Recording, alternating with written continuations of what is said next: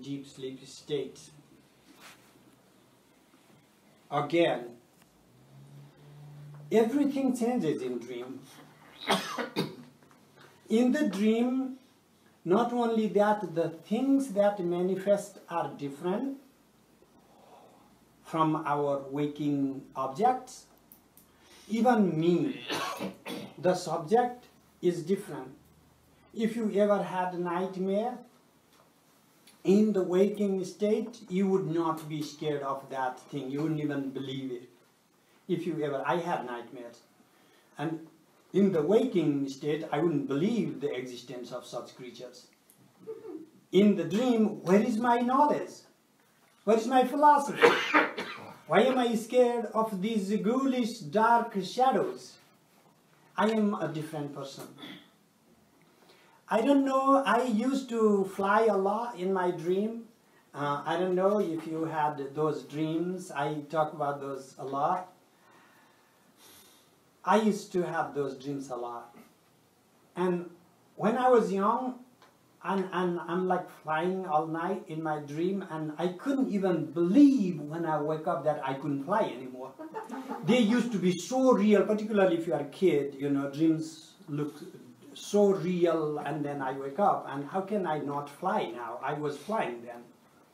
How is the same subject convinced of himself that he can fly in the dream? Zhuangzi's example of a butterfly, you know, in China. He wakes up after a dream of seeing himself a butterfly. He asks his minister, am I the butterfly dreaming a king, or was I a king dreaming a butterfly? So the subject, my point being, our waking subject, whoever you think you are now, appears to be so real. In the dream, there is another subject that appears as real, as this subject for that time.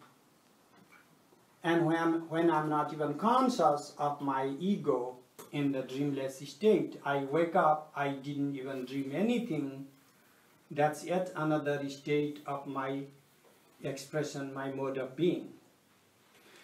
So what the Śākta philosophy is suggesting is, rather than saying, what I experience now myself is also illusion, and what I dreamt myself is also not real, and all of those states, and as me and as the objects, they were all not real. What it is saying is, these all modes are embedded within my being. My pure being has the power to express the infinitude, to become many. In the dream, I become the dream subject and dream object. That is the power within me, Shakti.